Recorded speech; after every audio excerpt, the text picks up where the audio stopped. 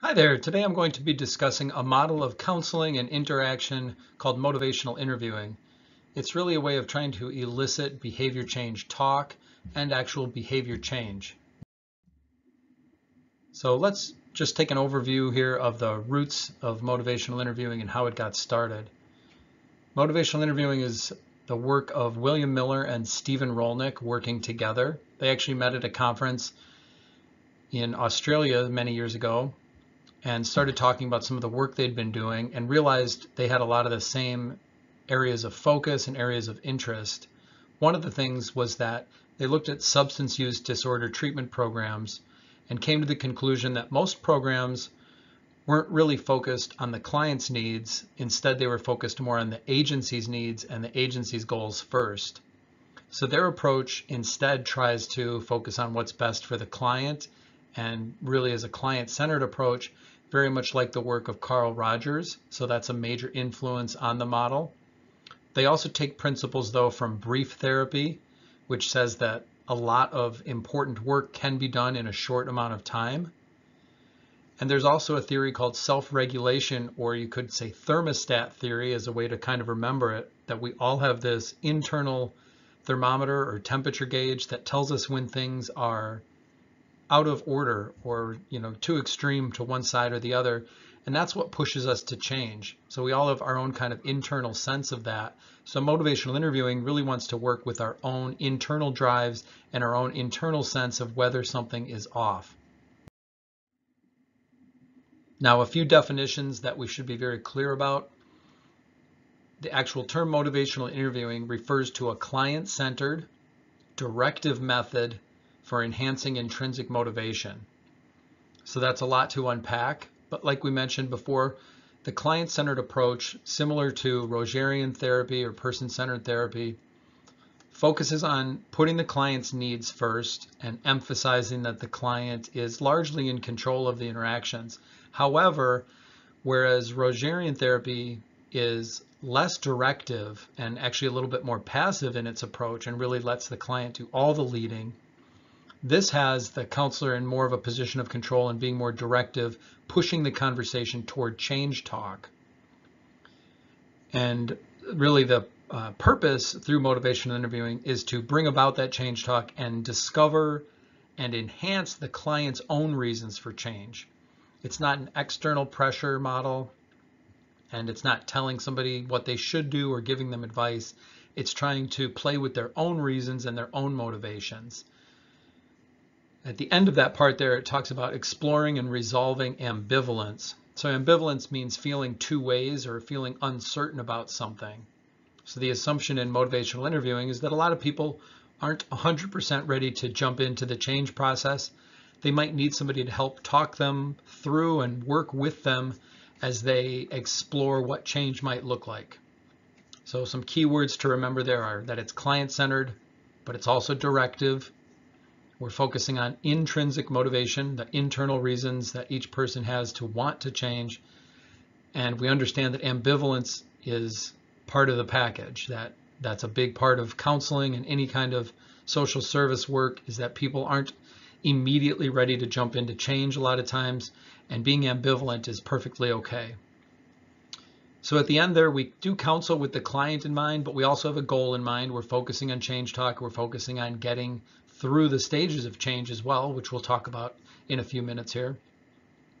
We look at that ambivalence or internal conflict the client might be having as a great jumping off point to move in the direction of change and help clients commit and make a decision about what they want to do. So the spirit and goals of this approach are that we openly address the ambivalence or uncertainty. We're always collaborating, working with the client side by side. We're trying to draw out change talk and really emphasize it when we hear change talk.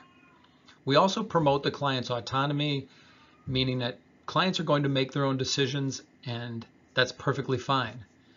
We are not responsible for what clients decide to do, and we want to support clients in their decisions and let them know that they have that autonomy and the responsibility that comes with decisions. It's generally a very positive-minded and optimistic approach to working with people. So let's talk about a few of the things people might want to change. So drug use, including alcohol and other drugs of abuse, would certainly be a significant one. People often look at smoking as something they try to change, often many times throughout their lives. Possibly gambling, sexually compulsive behaviors could be a significant area to work on. Diet, trying to lose weight, maybe trying to increase or start exercising. Those could also be major behaviors people look at, as well as compulsive shopping and spending.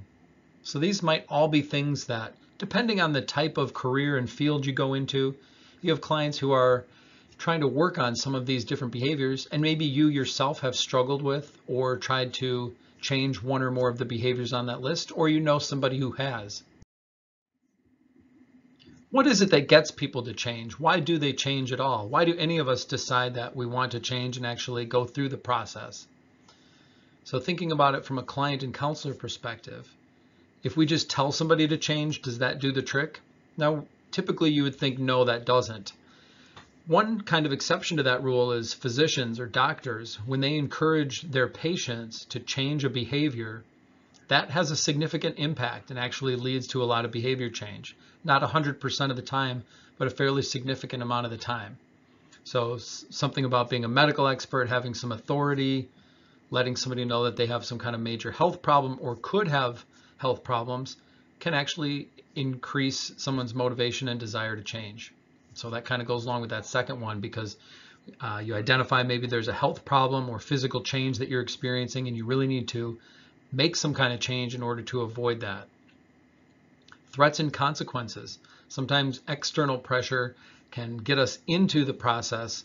Ultimately, motivational interviewing is going to focus on internal reasons for change, but especially in substance abuse treatment and some of the other areas that you may be working in, a lot of clients are going to come to you with the threat of legal consequences hanging over their head, with a kind of court mandate to be in your program.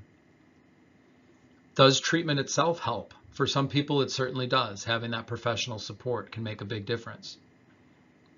I also know that there's people who believe in the theory that as we get older and we become more mature emotionally and socially, that we often just leave behind some of our old unhealthy behaviors.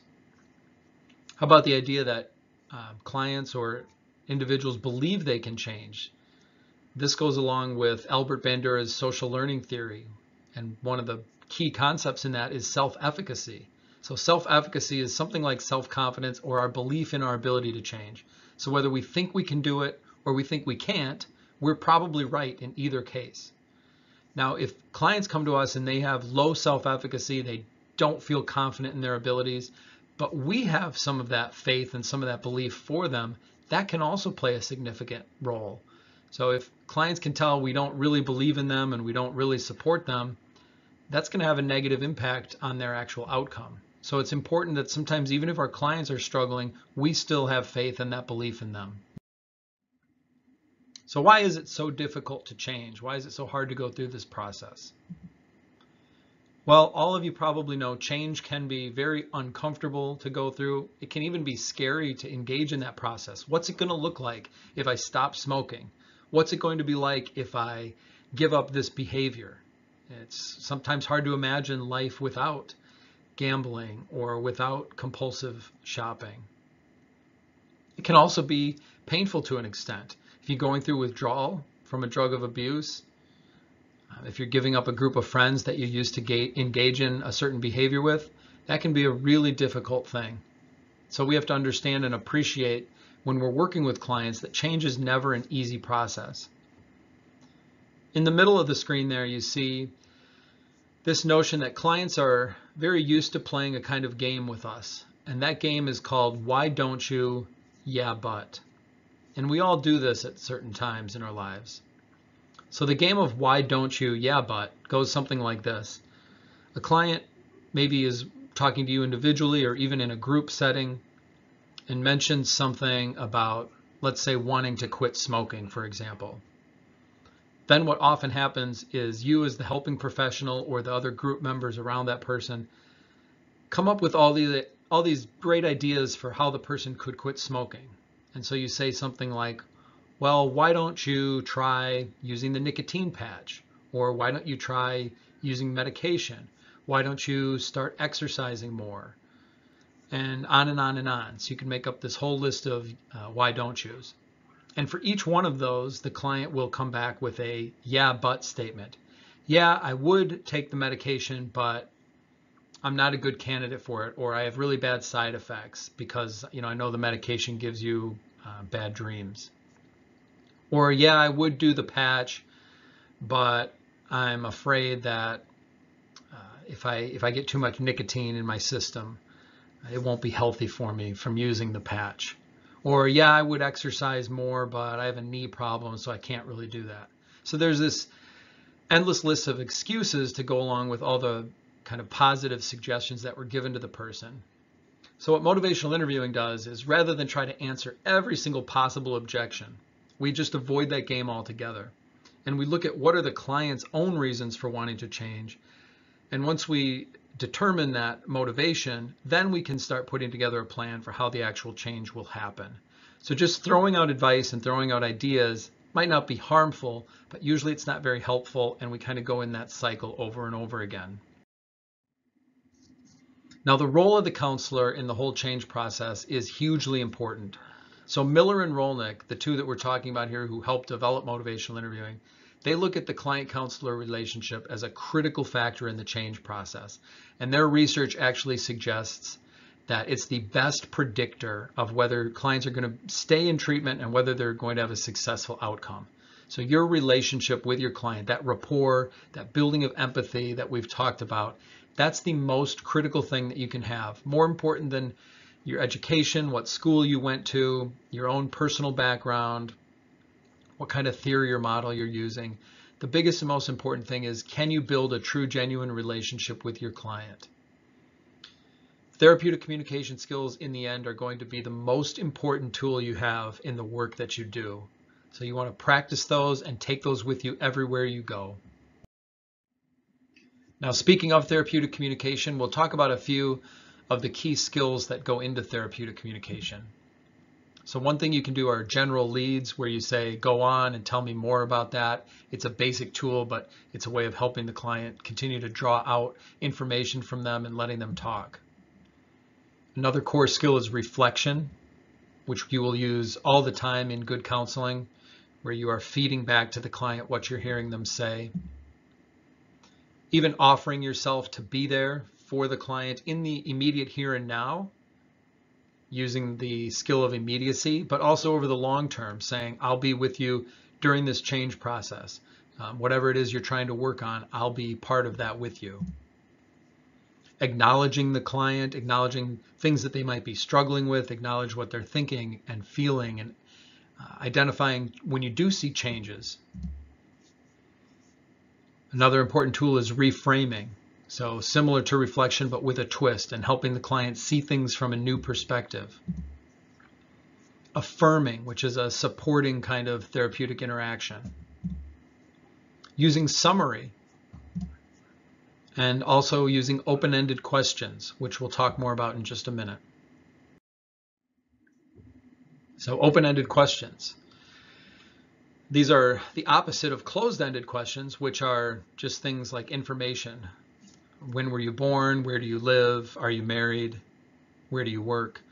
Things that the client doesn't really have to think about, just can give a 1 or 2 word answer to satisfy the question. And a lot of the assessment process, and when we're trying to get clarification on certain details, a lot of times we'll use those closed-ended questions just to get basic information. On the other hand, open-ended questions require much deeper and more thoughtful answers. They usually can't be answered very quickly and with just 1 or 2 words. They allow the client to respond with a longer and deeper response. On the topic of questions, just one thing to note here is that you want to try to avoid asking more than 3 questions in a row. So it's perfectly fine to ask questions of clients to gather information. We do it all the time, but we want to be careful not to turn it into a feeling where the client's defensive because we're constantly asking question after question. That can often happen in an assessment session when we're trying to get a lot of information. So the nice thing about an open-ended question is that it allows the client to do some more of the talking and take things in their own direction, And often we can then use our other therapeutic skills like reframing and reflection and summary before getting back to our next question. On the flip side of those therapeutic communication skills are non-therapeutic communication skills, and this actually comes from a Fundamentals of Nursing handbook. So things like giving reassurance, which is a kind of patronizing way of telling somebody everything's going to be fine, that tends to be non-therapeutic. Giving approval or disapproval, meaning we're agreeing or disagreeing with what the client's going to do. We're basically saying, yes, that's the right thing, or no, that's not the right thing. That tends to be judgmental, and it's along the lines of advice giving. So remember, counseling, therapy, human services work is not advice giving. It's not telling people what to do. It's also not agreeing with their decisions or disagreeing. Clients have autonomy. They're able to make their own decisions, and it's our role to support them in that and to believe that they have the ability to make those good, healthy decisions for themselves. We're just helping draw that out and helping walk with them through that process. So we don't give advice. We don't tell people what they should or shouldn't do. We also don't want to pry. So sometimes during the assessment, there's personal information can be revealed. If a client doesn't want to go too deeply into something that happened in their life, we don't pry and try to get too many details about that. And what it tends to do is make the client feel very uncomfortable, and it's, again, not therapeutic, doesn't help build a relationship. We also never try to interpret what a client's saying, try to guess what it means or assume that they've had some kind of experience based on what they're saying. If we're ever unsure, we want to clarify or use reflection to make sure we understand without assuming. Here's a nice way to understand the principles of motivational interviewing with these 4 steps, which spell out the word REDS, R-E-D-S. So number 1 is we roll with resistance. So resistance in substance abuse treatment used to be thought of as a client just not cooperating, not doing what he or she is supposed to do. Motivational interviewing views resistance as a product of the interaction between the client and the counselor. So we're actually part of creating that resistance. So if we're pushing too much, the client's naturally going to push back. And when we sense that pushback, it's okay. We can roll with it and we can keep moving on. Number 2, we express empathy. So we always let the client know we care about them. We're listening to them. They may do things that we don't condone. They may have done things that we don't agree with or that we don't like, but that doesn't mean we can't have a conversation and build empathy with them. Number 3, we develop discrepancy. So yes, we're client-centered. Yes, we're listening to the client and we're building a relationship with them. At the same time, one of the most important things we need to do is point out where there's differences between the client's actions and the client's words, and that's called discrepancy. If you read Jacqueline Small's Becoming Naturally Therapeutic, she talks about a skill called confrontation. This is confrontation, highlighting the discrepancy between maybe what a client has said before and what they're saying now, if there's a difference, or what a client says they have done, a client's actions versus the client's words. So when there's a difference there, we highlight that, and that's confrontation or building discrepancy. Finally, number 4, we support self-efficacy. So we empower the client to make the changes. We help build their confidence, even when they sometimes don't feel confident. So now let's transition a little bit into a model called Stages of Change, which works very well. You'll see how it overlays really nicely with motivational interviewing. Stages of Change is broken up into these 5 different stages or steps, starting with number 1, pre-contemplation. So the stages of change are dealing with the change process, and it's a good way of understanding where somebody's at in terms of making a change in their life. So with pre-contemplation, somebody has no thoughts of changing. They're not interested in change. They may not see their behavior as a problem, or even if they do identify it as problematic, they have absolutely no plans of making changes. So this person's not thinking about it at all. Number 2, contemplation is at least considering change, and you may actually make some small steps toward that change. In number 3, which is called preparation, you're actually developing a plan to make the change in the very near future, usually within a couple of weeks. In the next stage called action, we're actually doing the plan and committing to that change process. And finally, in the fifth stage, maintenance, we have consistently demonstrated a behavior change over a period of time. So let's break down each of these stages a little bit further. Starting with the pre-contemplation phase, you could think of this as the client or the person saying, I don't see it. I really don't see a need to change. I don't see it as a problem right now. This is the entry point to the whole process. Right here, the person just doesn't see a need to change, doesn't recognize it as a problem. The therapeutic tasks that we're going to be engaging in here include providing information and feedback. We're trying to raise their awareness that maybe it is a problem. What would change possibly look like? Just start to plant some seeds here, maybe raise some doubt about the person's level of certainty about where they're at, and increase their perception of things being risky and problematic. So somebody who maybe has had some minor consequences related to their drinking behavior, but has no plans to change it. You may just be pointing out that, well, if you continue to drink and drive, you're likely to lose your driver's license, or you're likely to get into an accident. You can also provide very factual information. So if somebody does a survey, drinking survey, for example, and it comes back on the survey that they drink more than the majority of people, you can share that data and information, again, just trying to raise some awareness. The next stage is called contemplation. And contemplation you can think of as the person saying, I do, but I don't. So you're seesawing between feeling two ways. This is really where ambivalence is the most striking. So you're seesawing between considering reasons to change, but also feeling that pull of not wanting to change or wanting to stay in the old behavior. The therapeutic task that we're doing in this stage is really trying to tip the balance in favor of change. We're trying to evoke the client's own reasons to change. We're not telling somebody why they should change. We're not threatening them with consequences if they continue the behavior. We're trying to evoke their own reasons of change, and also looking at what are the risks if you don't change? What would that look like? We're hoping to, at this point, strengthen the client's belief that change is possible so that they do move into the next stage. And that next stage is called preparation. This is where the client's saying, I'm ready. I actually want to formulate a plan and I want to commit to some kind of change. And you're trying to work with the person to help them determine the best course of action. And this is really where you're developing an actual treatment plan, coming up with a strategy that is acceptable, accessible, and effective for the person to work at. Preparation is generally a short stage. So you could be in contemplation for months or even years where you're considering something but not committing to it. Preparation, you're going to take maybe a few days or a few weeks at most before moving into action. Although it is possible that as the person's moving toward action, they actually slip back into contemplation and decide that they're not ready. So once we've determined a good plan of action and come up with a strategy that's going to work for somebody, we actually put it into place, and that's called the action stage. This is where it's actually happening. Here the person is engaging in those specific actions that we have in a treatment plan and that we've decided on together. We're trying to produce changes in the problem areas, and we're helping the client implement that plan, work through any struggles they're having, and reinforce their reasons for change.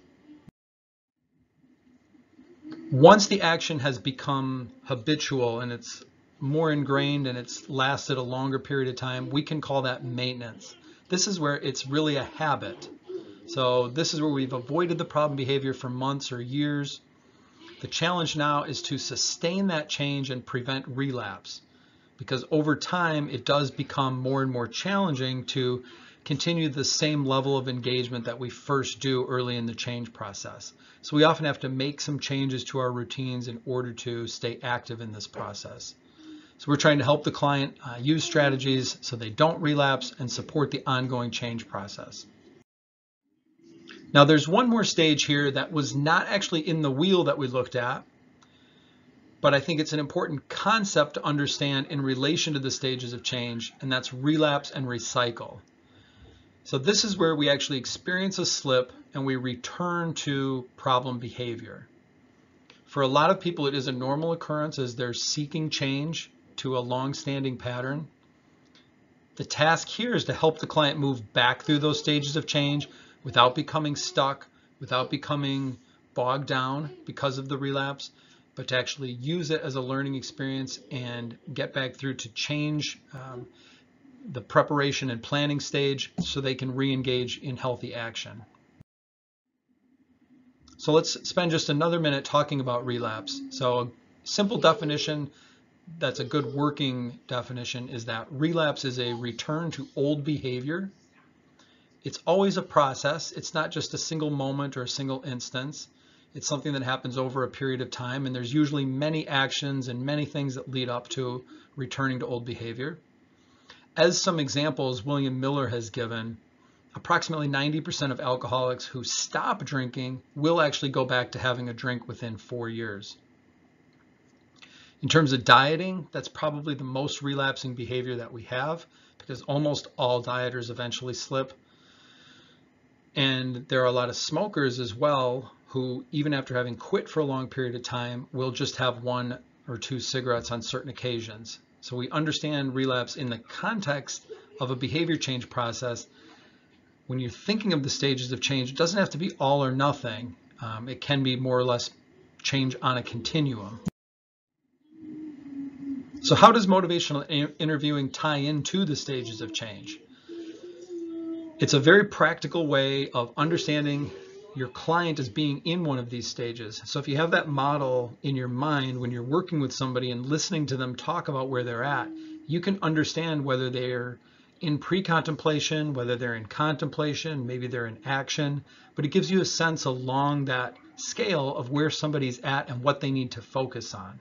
It helps you meet them where they're at better. Your sessions, whether they're individual or group, can then be tailored to help the client move toward the next stage.